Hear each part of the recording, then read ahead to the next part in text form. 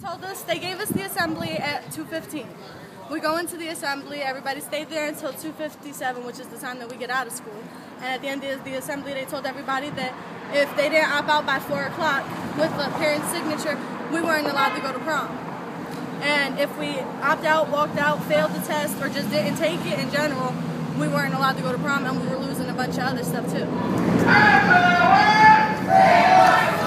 Before the test started, they put them all in there. They're all listening to music, playing around, doing all that. And then they make them all go to the classes. Right before that, they told Benny he was suspended for grabbing the mic and telling everybody about the walkout. Hello, my name is Sergio Fogel, and I'm a 12th grader at Penn High School, and I have opted out of the Keystones because I have not passed it not once in my 4 years of high school. How many times have you taken it? 3.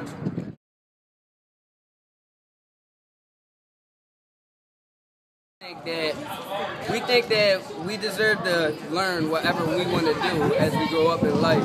Like, I want to be a dancer when I grow up, and I'm in Penn but don't have dance class. So it's like y'all training me to be something else that I am not.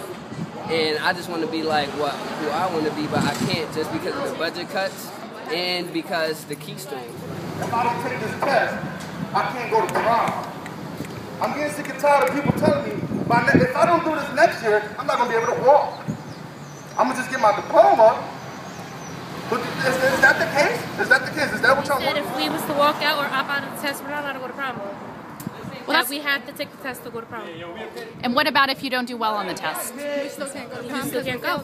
Y'all got to start listening to the youth, and we think, in our opinion, we shouldn't be like learning throughout the whole school year just on one test. All throughout the whole school year, all the work we did is about the Keystones, and it just like it sickens me because like you're trying to take away these kids' dreams, and like you think it's okay with it just so you can get money to build more prisons. They can't give us no help, no advice. We're passing courses that we're going on to the next, and we're supposed to know this stuff. So it's sort of impossible, really, to even pass the Keystone if throughout your high school career you're going through different subjects. At the end of the day, they should be able to show their academics through their work, not through a test. If we didn't take the Keystones or we opt out the Keystones, that we couldn't walk for graduation. We would still get our diploma, but we couldn't walk in graduation. So you would be denied the opportunity to participate in graduation ceremonies in front of your family. Any event that we normally would, like any high school student would have, is basically getting taken away from us. Boom, boom. Boom, boom. Boom, boom. I feel as though, like, my little brothers and my little sisters, if they're not smart enough to pass this test, then they won't even get their graduation high school diploma. And a high school diploma means everything for, really, it's everything. If you don't have a high school diploma, you might as well just call yourself a bum on the streets.